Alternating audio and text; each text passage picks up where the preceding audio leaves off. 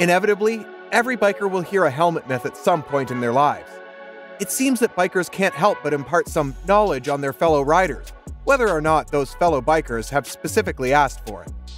But how can we tell fact from fiction and the truth from fiction? Well, you could do well to remember some of the things we are about to say.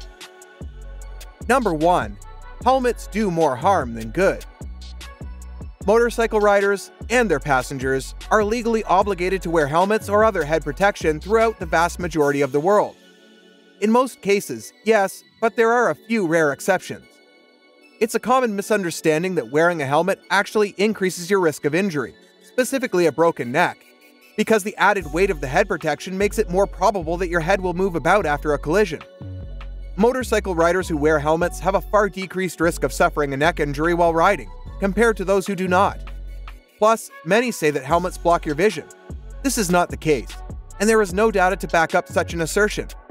In fact, helmets improve visibility since they shield the rider's eyes from flying dirt and gravel. The rider's hearing is improved as a result of the reduced wind noise. Moreover, helmets lessen exhaustion due to reduced noise and wind pressure on the head. Number 2. Loud pipes save lives. Well, the simple answer is that loud pipes actually don't save lives. The primary reason for the existence of loud pipes is the rider's perception of their coolness. For this reason, 99.9% of pipe owners initially purchased their equipment. This is perfectly acceptable behavior. When those neat pipes become a primary means of protection, though, problems arise. Earlier this year, researchers in Romania had 6 different motorcycles hit their rev limiters from behind a parked car, and they found that not even the loudest exhaust systems were drawing attention. You can learn more about how they test here, but please don't fool yourself into thinking that your vehicle's massive, open exhaust system is in any way beneficial to safety or even cool. More proof that the best way to ensure your safety on a motorcycle is with proper training, equipment, and riding habits. Number 3. ABS braking isn't safe.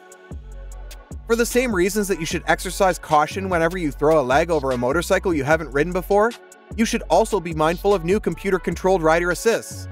That being said, if you haven't tried your current motorcycle ABS, you're missing out. The amount of force with which you can use the brakes without losing tire traction will astound you. The technology behind anti-lock brake systems, ABS, has been around for quite some time.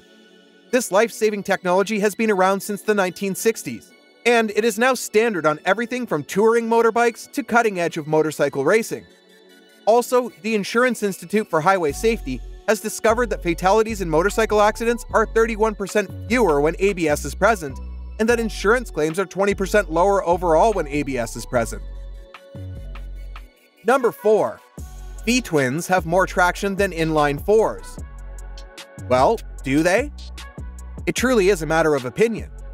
Ask the guy on the GSX R1000 who just got smoked by the guy on the Panigale, and the answer is probably yes. However, experts have long disagreed on whether or not longer pauses between blasts of power allow the back tire to recover its grip. Some people act all gimlet-eyed and smile like Jerry Burgess when they say this, while others believe it's significant. In the early 1990s, when Ducatis were dominating the World Superbike competition, and V4 two-stroke 500s were experimenting with the Big Bang firing order in Grand Prix, the concept was initially mooted. It was tough to tell because Ducati had a capacity advantage and Honda had Mick Doohan. It's simple to see the merit in both arguments. If there was more time between pulses to recover, you could hold on more securely without interruption, but you'd be more likely to let go during the power pulses themselves. So, an even distribution of force throughout the rubber surface would result in a better grip.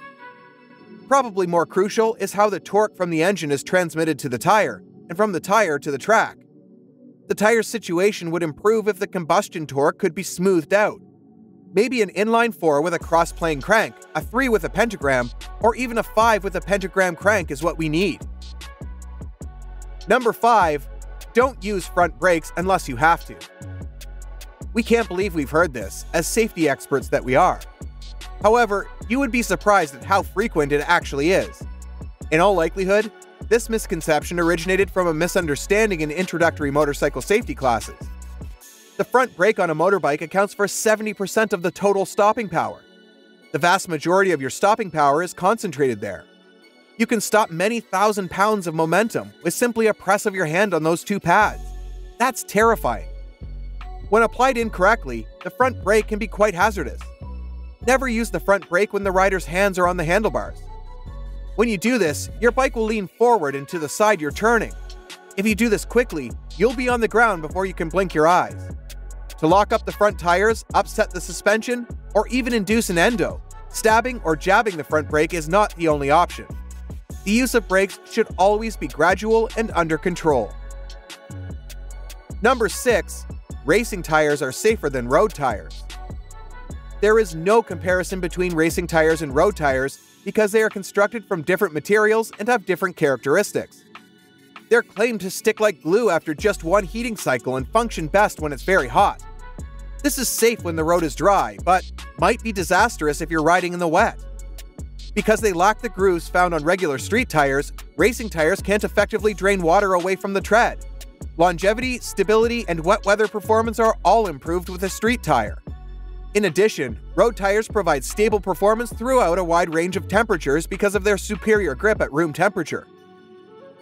Number 7. Buy the bike of your dreams as your first bike. The reasoning goes like this. If you buy the bike of your dreams as your first bike, you'll figure out how to ride it eventually. You only need some hands-on experience. Wrong. Obviously, this depends on your ideal motorcycle, but before dropping a ton of cash on the slickest ride on the market, you should consider your financial situation. Perhaps even more so than the bike itself, the necessary safety equipment is of paramount importance.